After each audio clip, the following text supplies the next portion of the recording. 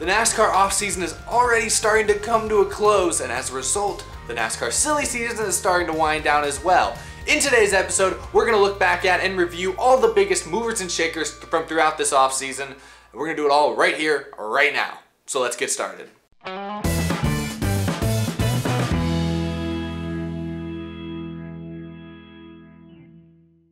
How's it going, everybody? My name is Eric and welcome once again to Out of the Groove. And yeah, can you believe it? We're already less than a month away from the Daytona 500. This offseason, I know it's short, but good lord, this thing just flies by. Needless to say, it's been quite a while since I did a NASCAR silly season update video, so that's exactly what we're going to do here today because pretty much all the biggest players have found their new homes for 2019. So if you've missed out on any of the big announcements from this off season, or you're just feeling that NASCAR itch, just a few weeks before the Daytona 500, you're really ready for racing to come back, here's the video that's going to get you started with everything you need to know about who's going to be driving for what teams in the Cup Series here at the beginning of 2019. So let's run through it. We'll start with one that was actually just confirmed yesterday. Jamie McMurray drove the #1 car for Chip Ganassi Racing full-time last season.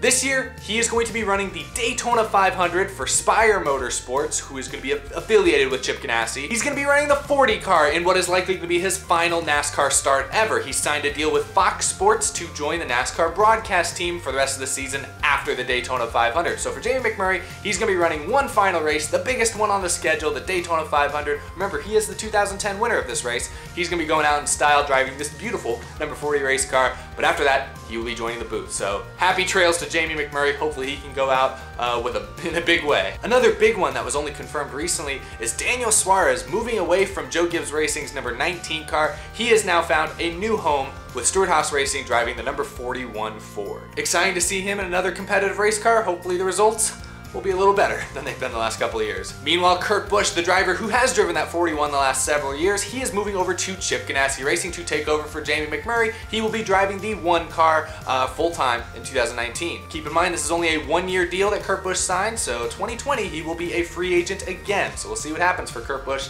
as he now gets later and later into his successful Cup Series career. Now, we all heard the unfortunate news a few months ago when Furniture Row Racing, the 2017 championship team in the NASCAR Cup Series, announced they were closing up shop. People wondered where Martin Truex Jr., where all those guys at that team were going to go. It turns out Martin Truex Jr. isn't going to be going too far. Martin Truex Jr. is going to drive for the Toyota mothership team this year.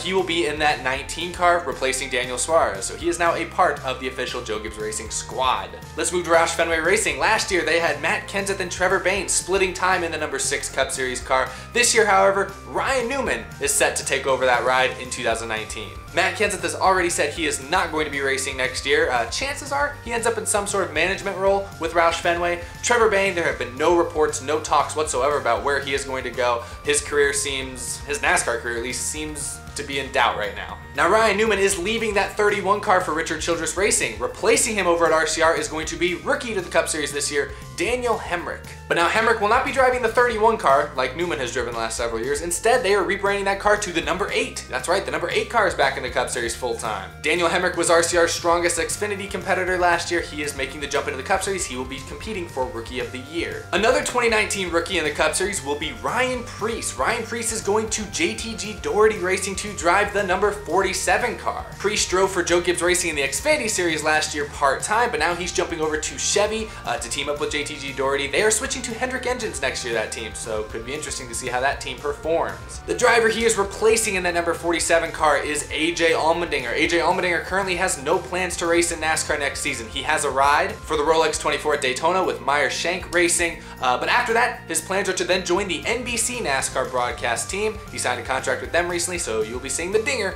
on TV much more. Fan favorite Matt DiBenedetto is switching rides as well next year. He's going to be joining Levine Family Racing, driving that number 95 car next year, and that team, remember, is switching to Toyota and will be aligned with Joe Gibbs Racing. Matt DiBenedetto is leaving Go Fast Racing, and replacing him in that 32 car next year will be driver Corey LaJoie, coming from TriStar Motorsports last year. Casey Kane, the man who drove for Levine Family Racing in the 95 last year, remember his season was cut short due to health issues. He will not be racing in NASCAR next season. Casey Kane instead will be competing in more than 50 sprint car races for his World of Outlaws team. So Casey Kane will still be racing just not at NASCAR's top level. Another one worth mentioning, Tanner Berryhill raced part-time just the very end of the season for Obaika Racing, I think that's how you say it. That team is going full-time next year, so expect Tanner Berryhill to compete in all 36 Cup Series races for that same team. And then we have another new face to the NASCAR Cup Series, Matt Tifft, who spent last season driving the number 2 car in the Xfinity Series for Richard Childress Racing. He is moving over to Front Row Motorsports. They're bringing back the number 36 car for Matt Tifft to drive. He will be another new face in a competitive Monster Energy Cup Series roster. So there you have it. Those are all the big driver moves. Remember, there are still a couple rides that haven't been announced yet. Most notably, there's the new number 77 car that is owned by, I think, Spire Entertainment Group. It's a new team that just formed. It's a car that is going to be running Chevy with Chevy manufacturer. We don't know who's really going to be running that team. We don't really know who the driver is. They haven't announced that one yet, but those are all the biggest and the most notable names. Those are pretty much every name that is changing places in the Cup Series this season. And now while I have you here, let's talk about the crew chiefs a little bit too, because the drivers aren't the only big names moving around. We have some big name crew chiefs finding new homes in 2019. Let's talk about that. Danny Stockman will be the crew chief for Austin Dillon on that number 3 car this season. One pretty notable move from within the JGR Toyota system is Mike Wheeler. He is moving from Denny Hamlin's 11 car. He will now be the crew chief for DiBenedetto on the 95. So Matt DiBenedetto is getting a veteran crew chief aboard the box. Meanwhile, Chris Gabehart, who's been one of Joe Gibbs Racing's most successful crew chiefs in the Xfinity Series the last 3 years, Gabehart will now be moving over to Denny Hamlin's number 11 car. He's getting a promotion into the Cup Series. Big changes over at Hendrick Motorsports. We've talked about this quite a bit as well. Chad Knaus, who's been with Jimmy Johnson ever since his rookie season in the Cup Series. They've won 7 championships together. The two of them are splitting up for the first time ever. Chad Knaus will now move over to William Byron's number 24 car to be the crew chief for him. Meanwhile, Kevin Meandering, who's been one of the top guys over at Junior Motorsports, working with Elliott Sadler the last several years, he will now get the promotion into the Cup Series to work with 7-time champ Jimmy Johnson.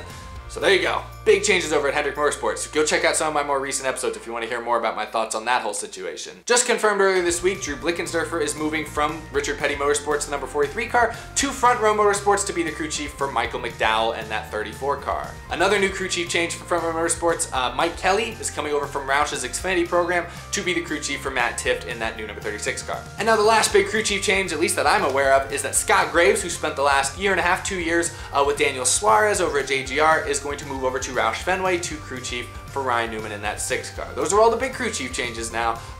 Yeah, any of those you didn't notice? I'm very excited to see what Mike Wheeler can do for DiBenedetto in that 95 car team. That's going to be my dark horse to watch for much of this season. Of course, the Hendrick crew chief swap is interesting as well. It'll be interesting to see how that works out. I think that's a move towards the future for Hendrick Motorsports. But it'll be interesting to see how this all works out. A lot of crew chief changes as well. Now I know this video is mainly meant to talk about all the Cup Series silly season changes, but there are some Xfinity Series things that we should talk about as well, some other notes to tip in. It's worth mentioning that Richard Childress has recently said that Tyler Reddick might see some time in the Cup Series in a 3rd RCR car, just part-time, so keep an eye out on that. That is something Richard Childress has said he is interested in. Now Ross Chastain was expected to drive for Chip Ganassi Racing full-time in the Xfinity Series this year. If you missed it just a couple weeks ago, that deal fell through after DC Solar's owners were raided, so sponsorship issues fell through for Ross Chastain there. He is still going to be racing full-time for Premium Motorsports in the Cup Series, so still expect to see him out there every Sunday. He also just recently signed a deal with Nice Motorsports, I think that's how you say it, to drive trucks for a Truck Series team part-time this year as well, so Chastain still has some rides out there. Also, there's speculation that he has some other Xfinity Series deals in the works, likely going to return to JD Motorsports for some races, so Ross Chastain, expect to see him at most of the racetrack, pretty much every racetrack this year, driving a lot of different cars. He'll be a busy boy. Other notable Xfinity Series updates, remember Junior Motorsports has added Noah Gragson to their team, replacing retiring Elliott Sadler. That team is going to consist of Gragson in the 1 car. They're going to have a revolving door of drivers in the number 9. Zane Smith from the ARCA Series is the only driver that's been confirmed to that car to drive 8 races. Other drivers, there's some speculation out there that maybe Ryan Truex, some other guys might get the nod. That has not been announced yet. They're still going to have Justin Allgaier and Mike Lynette on that team as well. Might be something to watch out for regarding future Cup Series plans. And then of course Tyler Reddick, I mentioned he might get some part-time Cup Series rides. He is still going to be racing full-time for RCR this next year. He's moving over from Junior Motorsports to RCR in the Xfinity Series, so expect Tyler Reddick. They haven't said if he's going to be in the 2 or the 21 car yet, but both of those spots are technically open right now. So, but yeah, we know that Tyler Reddick will still be in the top ride in the Xfinity program after winning the championship last year. And the last big thing, I've done so much talking in this episode, you guys must be tired of my voice. The last big name that we got to talk about here is Christopher Bell. There's still no rumors around this guy. He is easily the top prospect in the Xfinity Series right now, driving the 20 car for Joe Gibbs Racing. As far as Joe Gibbs has said, he is still going to be racing in that car full-time throughout the 2019 season. 2020, there's going to be a chance for him to jump into a Cup Series ride? That remains to be seen, you know. I think the 2020 off-season is going to be very interesting regarding Christopher Bell and his NASCAR future, because there's no doubt that he is one of the most talented guys in the lower NASCAR series, maybe the most talented guy in the lower NASCAR series. His time will come. Will it be with Joe Gibbs Racing? Time will tell. That's going to be what's really interesting to watch. But no further things to report on the Christopher Bell front.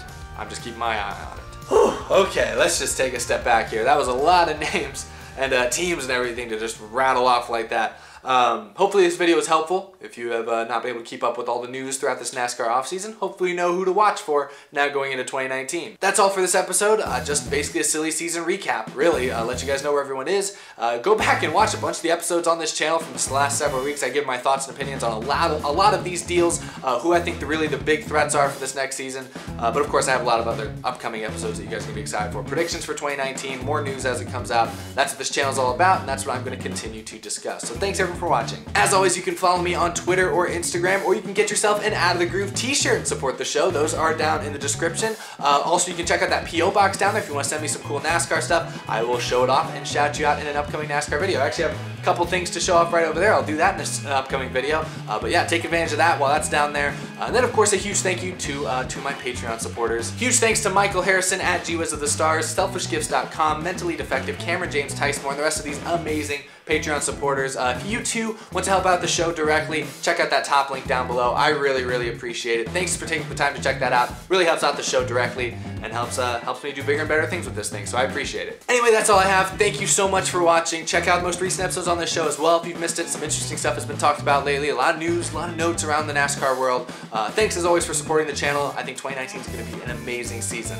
I'm really looking forward to it. So thanks for supporting the show. Thanks for watching today. I'll see you guys again probably after this weekend. Have a good one, everyone.